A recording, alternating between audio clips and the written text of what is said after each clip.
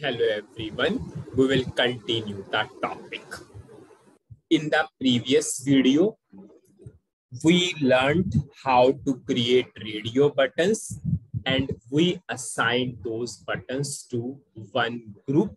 We defined the group for those radio buttons.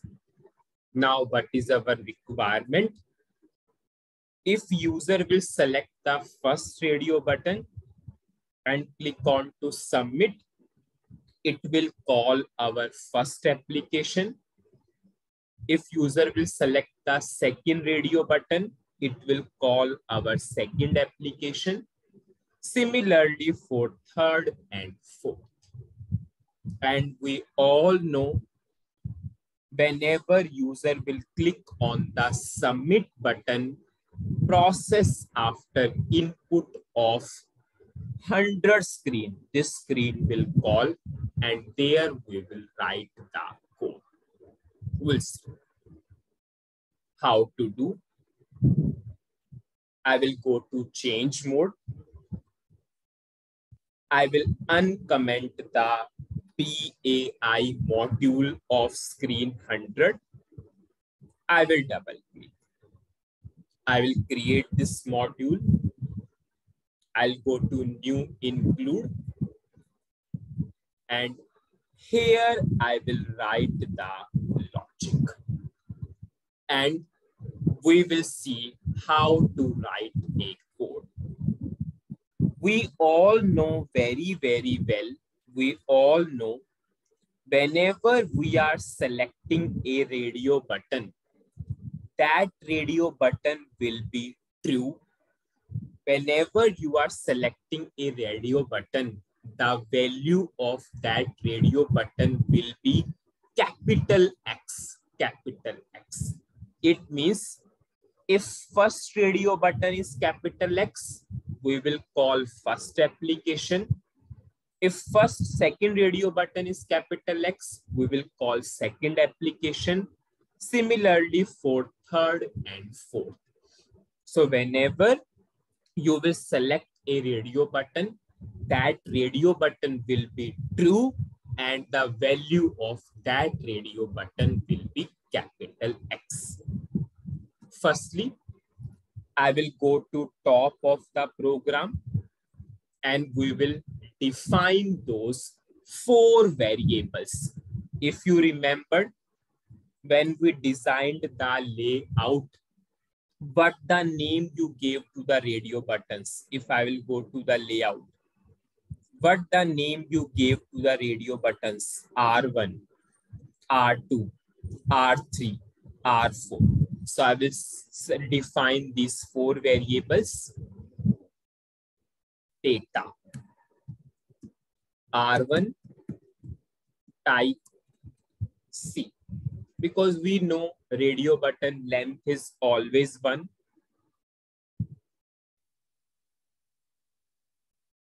R1, R2, R3, R4.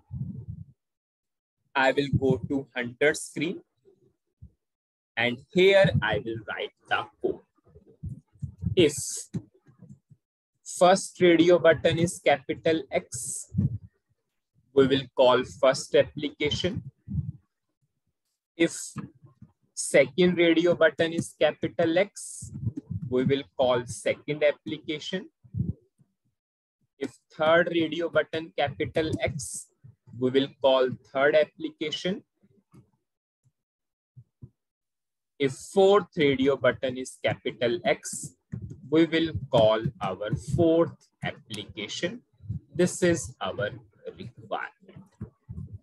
Now the question comes, how you can call those 4 individual applications. It is very easy code and it's a new learning.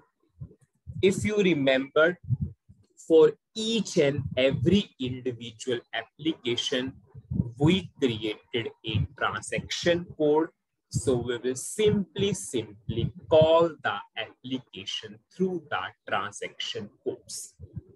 If I will go to first application, This is the transaction code for first application. So we'll simply write, if first radio button is capital X, we will write leave to transaction, our first application transaction. If second radio button capital X, we will simply leave to our second application transaction. If third radio button is capital X, we'll simply leave to our third application transaction code. And if fourth radio button is capital X, we will go to our fourth application transaction code. I will check the syntax and we will activate the program. And for the best understanding, I will put the breakpoint and I will show you the output one by one. I'll simply activate. This is inactive as of now.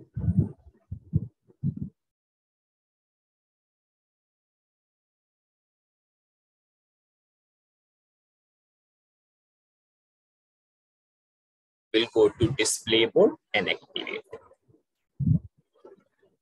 Now we will put a breakpoint. I will run.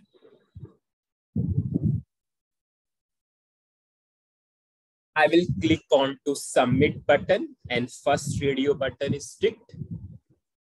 PAI of 100 called. And you can see first radio button is capital X. All other are spaces because the first radio button is true. First if condition is true and it will call our first application. And you can see this is our first application which we designed.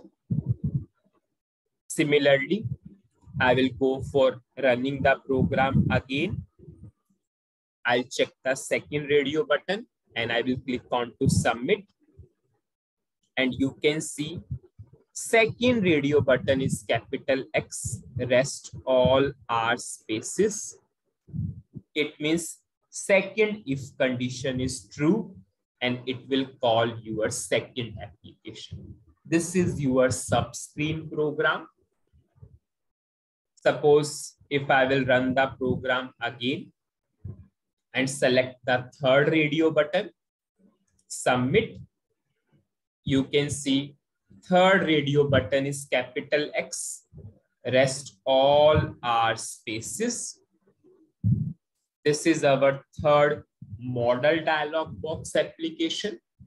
And if I will run the program again and choose the fourth radio button, you can see fourth radio button is capital X, all other are spaces, and it is our fourth application, that is tab string.